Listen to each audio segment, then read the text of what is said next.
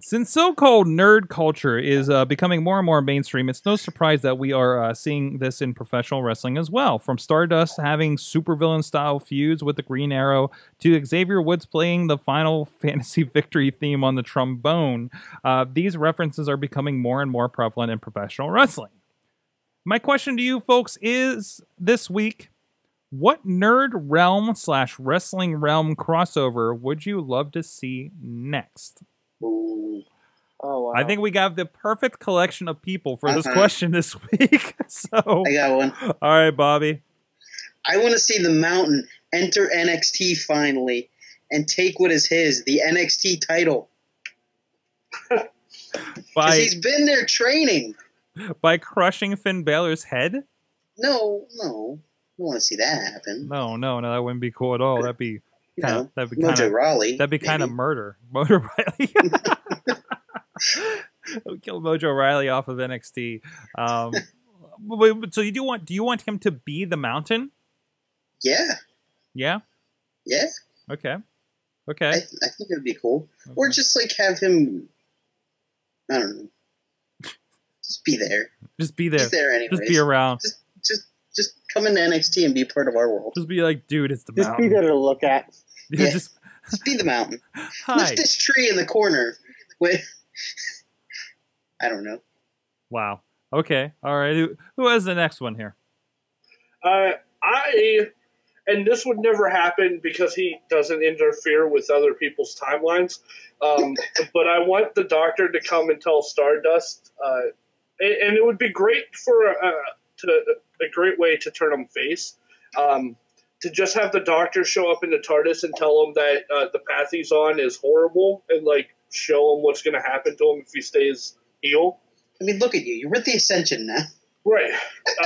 And like I said, he would never do it because he doesn't mess with people's timeline, but I would just like the TARDIS to show up randomly on Raw.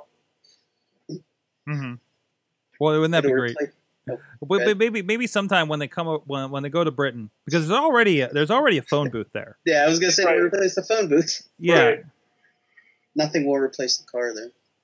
No, certainly not. Didn't like Big Show go put somebody through it or something?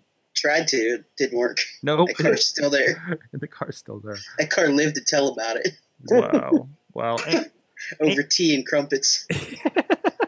Eamon, do you have a crossover? See, I'm not a gigantic like nerd and like that kind of. I'm like the only thing I'm a nerd for is really wrestling.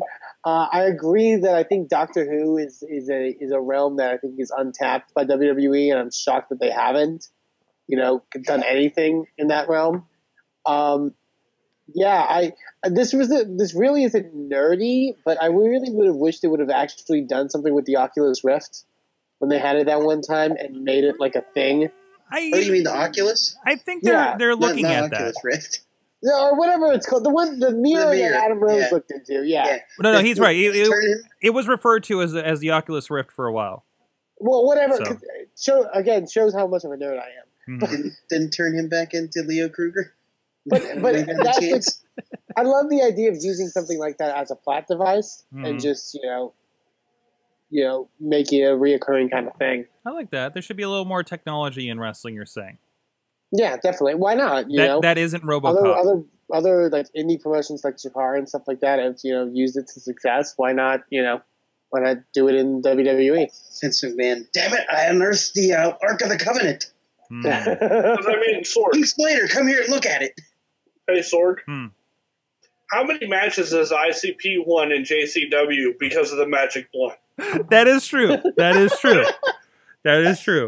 is a plot device on that thing. So I mean, I'm not saying that WWE should do it, but I mean, it is the hip thing to do. Mm-hmm.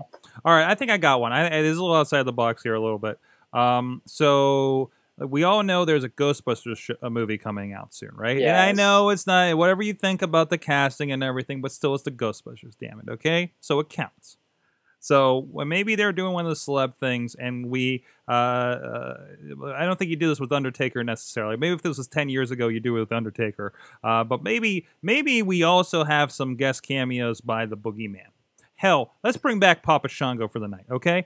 And then we have this like threading plot that's almost Scooby-Doo-like in the long run, but it's with the Ghostbuster girls, or maybe they actually get Dan Aykroyd or something on wrestling. Or maybe Dan Aykroyd's a big wrestling fan and we're not aware of it. I can only hope, right? And you just have like these weird cameos by everything supernatural that's ever happened in wrestling. What else is there? Can we get some Kevin Sullivan Dungeon of Doom action while we're at it? And then just like Big Show walks into all the, like the Booty Man and everything, or whatever the heck he was called before he was the Booty Man. Zodiac. The water's not hot. The water's not hot. There's no Hulkamaniacs here.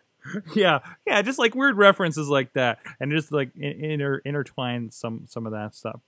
It's not hot. The only way I will accept that is if there's a lightning fight. that leads to the Shockmaster falling through another wall.